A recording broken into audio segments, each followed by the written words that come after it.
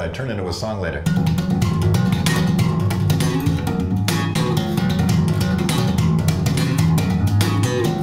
Guys, hopefully you're having a wicked day out there. I know I am, talking to you as I do every single week. Been doing this for, me and you, we've been chatting like this for years. For years. I probably talk to you guys more than I speak to my mother. That's a bad thing, isn't it? I need to speak to my mother more. Anyway, today we've got Billy Sheehan in the house. We're gonna be talking all about technique. I got to hang out with him when he was playing over in Manchester Arena. And I've always wanted to check out Billy Sheehan's technique and what he does with his right hand and that whole thing. Without further ado, guys, here's Billy Sheehan. Do you look at other players and you're figuring out what they're doing and then trying to find your own feel for it? Like, what's your learning style? The slap, I could never kind of figure out where those notes were coming from. I saw a movement, I heard the where is that coming from, you know? So I sat down one time and got it done. Apparently, that's a thing. Yeah. So I came up with a riff I'd turn into a song later.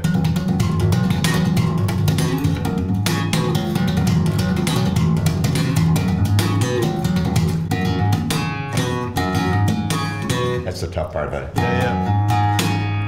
So I just sat on outside in my house one time. I just sat and worked that riff out, and when I got done, I go, it kind of sounds like slap. I guess it's slap. And then I did variations of that through the year, and then I'll go see Victor Wooten and then give up on that. I'm done. I think everybody's the same. And in terms of like your plucking hand is ferocious. It is, the three finger thing. Yeah, that is. Like, was that turned into a real asset? Yeah, like where was that born out of? Did you start playing with three fingers? I started with one. Did you just keep adding one? On top, and I would go. That was my big move right there. Do that, yeah. I couldn't move it anywhere. I just on one string. Yeah. I'm like, wow, look at that. So you're pushing down, yeah. Yeah, and it's kind of because so you've got both of them are together. Now that later on, that came in handy when I was doing hammer-ons, because that's just way too weak. I need that extra thing of it. Yeah. To really hit it super hard. Because on bass, well, you can string it light and get the action low and get it to play as easy as a ukulele if you want, but there's a certain level of strength any individual will have. If he pushes too hard, he overwhelms the string and it clashes against the frets and then nothing. Well, that could be a sound in itself too. Yeah. If he's too weak for it, he can't get the things. You got to find that spot between your action and what your strength is and how that works. So, like that intro, that Mr. Big, Addicted to That, Roger. And even without the amp on, it's pretty loud. It's popping out. Yeah. And it's always been important to me. I practice a lot with no amp at all. A lot of times in hotel rooms, you can't be plugging an amp around, even a small one. And so I try to get everything I can get out of the strings and the bass. Later on, the amp sometimes is more of a impediment to it, because the bass has this much dynamic range when it's sitting on your lap in a quiet room. Yeah. Plug it in. It's huge, and it's giant. So some things don't work. So that's one of the reasons why I've always opted for a little bit of compression, just to get it back down to the way it feels normally. Yeah. But these are all the little balance points that I've been dancing with for many years. And when when you did the one, then did you start playing with two, and then did you feel when did you? I think I heard Tim Bogart go.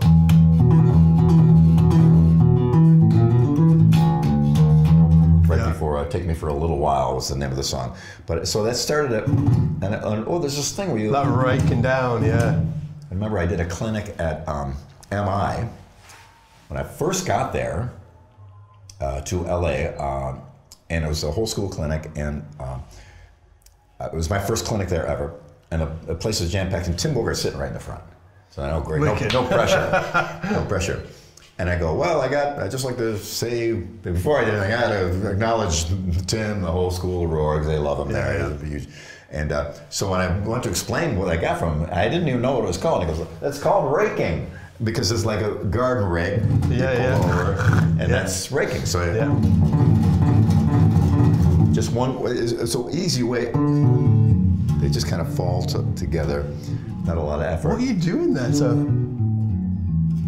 Oh, right, okay, yeah. So it's just a thing, a lot of things when they go by quickly, they can obscure their simplicity. Yeah. And that actually is quite a simple thing. But he would do it. He did it initially just drag it across. So you it's like a gallop type thing, isn't it? Yeah. And then the 3 thing, I'm not sure where it actually came from, but one essential element of it was the pickups. I got them covered in epoxy. So do you like the feel of the pickups underneath your fingers? Yeah, and that's why you see a lot of basses now with the ramp. Yeah, absolutely the same thing, isn't it? Yeah. But way back in the 70s, I discovered, because I get all the Fender instruments, pick one up and just touch the pole piece, and it always makes a noise. So it was bothering me that noise was going on. So I moved the pickup down and couldn't play. So I realized, oh, I see now. So I covered up with epoxy to get that surface there, so I didn't get the little noise, the little ground noise that you get almost in every Fender pickup when you touch it. That's a funny thing. And then the 3 thing came, and I just kind of developed it. I'm using a lot of, there's a couple things in the Sons of Apollo set where there's a 4-finger to...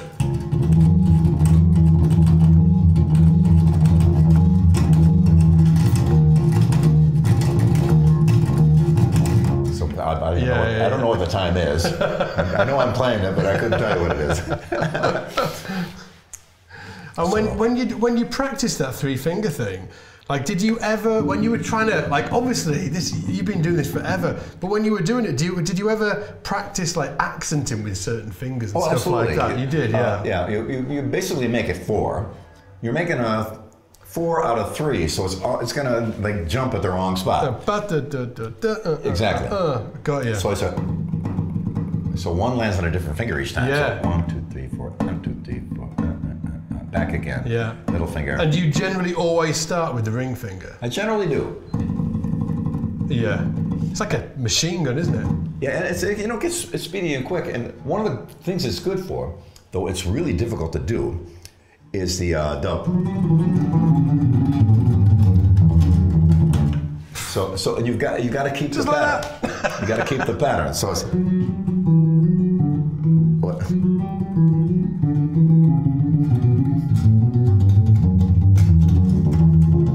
Always going in that pattern. And if you do it in that manner, I've kind of worked out the engineering of it, if you will. It's the most efficient way because the next finger hits the next note no matter where it is. Yeah. And the next one, and then it always goes in that pattern. Sometimes I catch myself breaking that pattern, and I could kind of hear something was not right. Yeah. But as long as I keep that pattern in there, the 4s and 2s are relatively smooth because 4s and 2s are what most music is. Yeah. But the good news is when you get a galloping or a 3/4 thing, you got it made. Yeah. I forgot that. Off to the races, aren't you? God rest his soul, Pat Torpy would always be. He wanted to play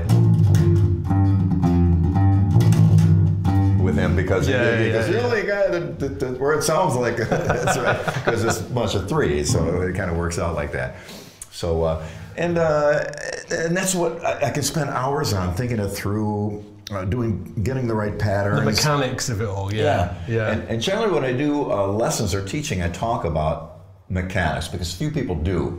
They talk about the essentials, of course, musically, in theory and in practice, but the mechanics of how do you move your fingers to do that, that's what I've always... It's huge, isn't it? It's so important. It really is. You can drive a car, but you need to be able to, do the shift and... Exactly. It's the mechanics of it that's going to actually get you moving. And then you can figure out where you're going to go on your journey.